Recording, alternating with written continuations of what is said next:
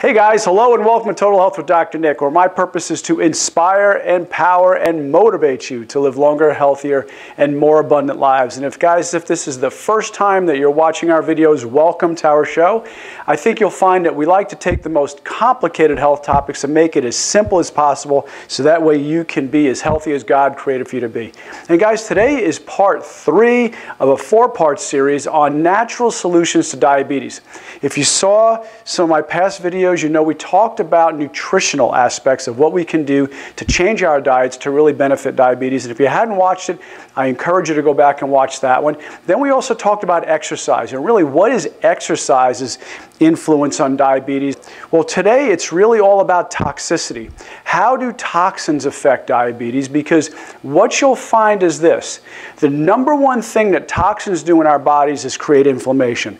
If anything creates inflammation, that's going to be the most important factor that we have to address to be able to beat this. And like I said, guys, this is something we can beat. We talked about this on the previous videos.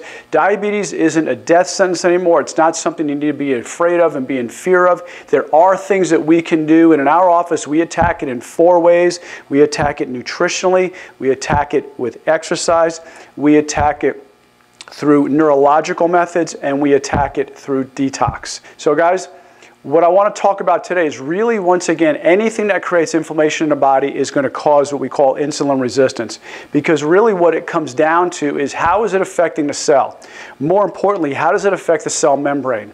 Your cell membrane is the gatekeeper for what is allowed into the cell. It has basically little keys, little receptor sites, as you can see, like little antennae around the cell that allow things to be interpreted. So when things come near your cell then interprets it, whether it's a friend or a foe, if it's something it wants to let in or not, and then basically it unlocks a key and it's allowed into your cell if it's something that your cell wants, if it's something that it needs, like maybe fuel, maybe energy, maybe raw materials to make a protein molecule, things like that. And so what we're going to be looking at is how this affects insulin resistance.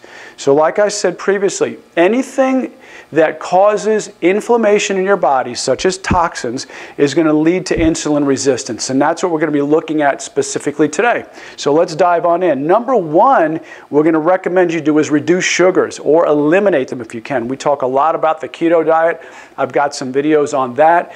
But you want to reduce or eliminate sugar. Sugars are highly inflammatory to the body, especially your processed, refined carbohydrates. Even though we're reducing a lot of fat in our diets, we've increased the sugars. And I know your doctors are telling you to eat the healthy whole grains, to make sure that you're getting all your whole wheat, to make sure you're getting all the fiber that you need in the day. But you don't need to get that necessarily from your carbs. You can get that from vegetables. So, like I said, you want to reduce the sugars. Now, a lot of times patients will say to me, well, Dr. Nick, I don't eat Twinkies and I don't eat cupcakes. I'm not a sugar fiend.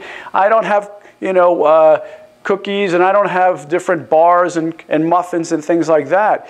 Well, guys, sugar comes from a lot of other things too, like your grains. So whenever you have pasta or cereal or rice or tapioca or potato, those are sugars too. They just become bigger sugar molecules. And I did a video on this too, where it's basically saying what the bleep are carbs anyway. Go back and watch that when I really get into a lot about what actually are carbohydrates and what their purpose is, and are they really necessary or not? Are they essential? Are there essential carbohydrates like there are essential fats and essential amino acids? And we talk about that, so watch that video. Number 2 is you want to reduce bad fats. I know you're all told to use your vegetable oils, but these type of oils are highly inflammatory. They're very rich in omega-6 fats, and they get rancid very quickly, and they oxidize very quickly. I know a lot of you guys are doing a keto diet. You're just diving into bacon and cheese and things like that.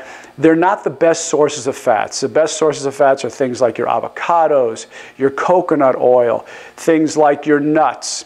You want to make sure you're having a lot of nuts, especially if they're raw. You really don't want them blanched or radiated. You want things like olive oil, healthy quality fats. You want beef tallow. You want things like butter, arachidonic acid. So your saturated fats are really good too. Once again, I did a video on the saturated fats, so you want to go back and take a look at that also. Number 3 is avoid bad meats. Now, when I say that, a lot of people think right away that I'm saying, hey, don't eat meat, that, go vegetarian, go plant-based. Guys, being plant-based is a really good thing. I love it. I think it's a very important thing.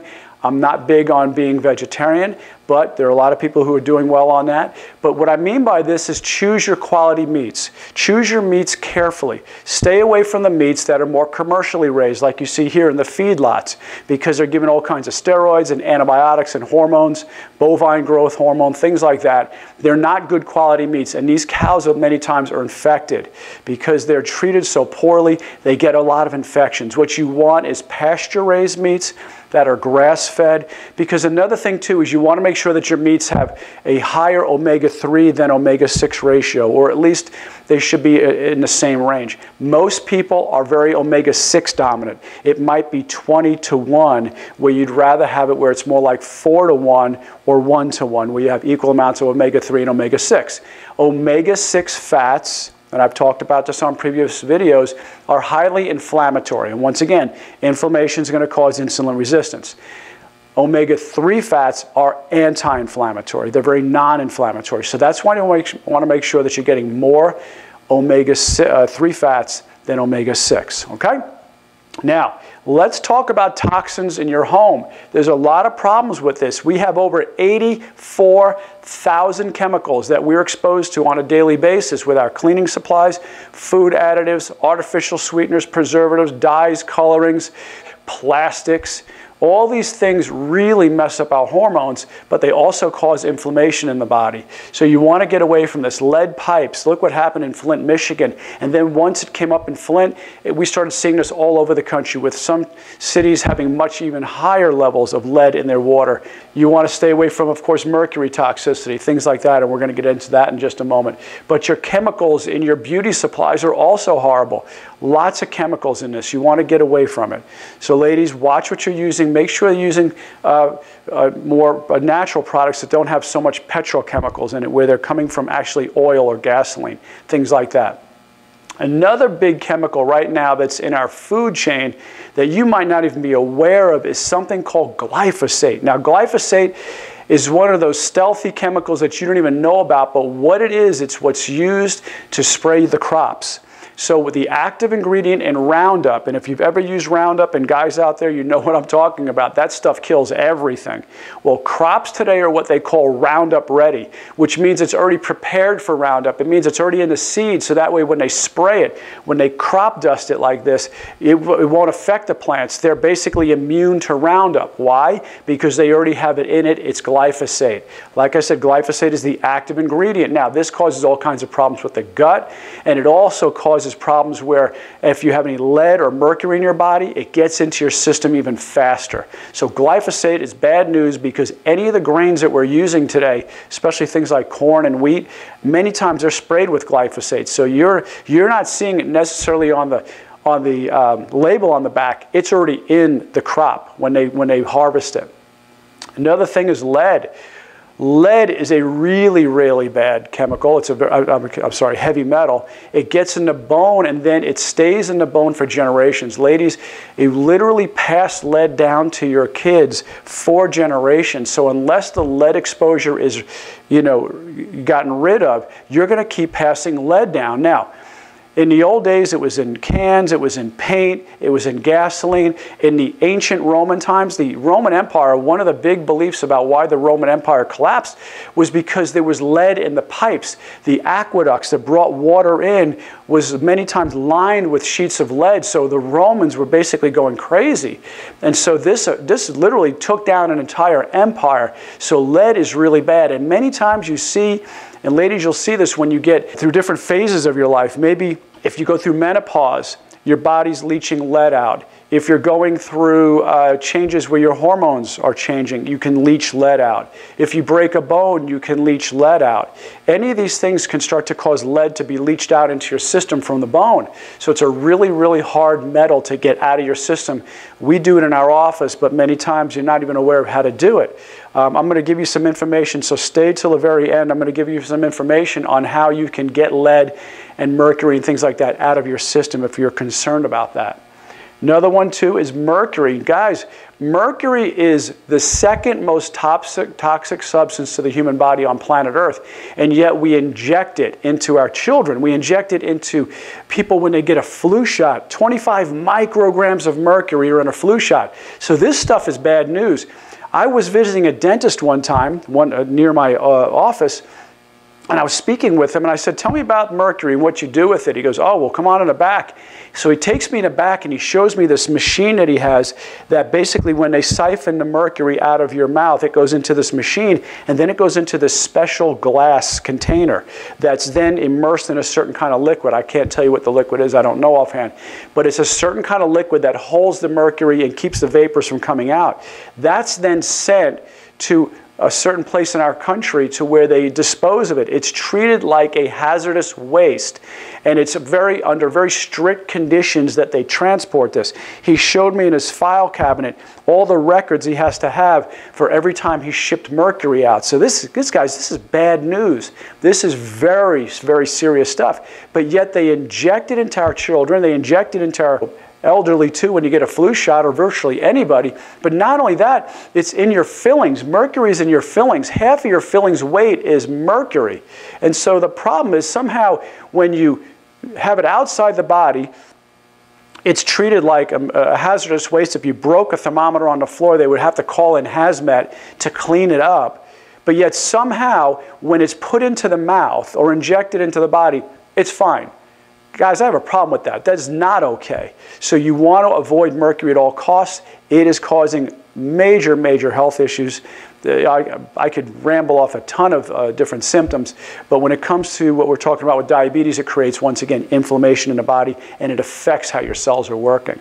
So what we do is in our office, we do something called true cellular detox. So this is one of the things that we do to help people rid these metals from their body. Like I said, the three things you want to do initially right off the bat are get off of sugars, reduce the sugars. You want to change your meats, and you want to change your fats.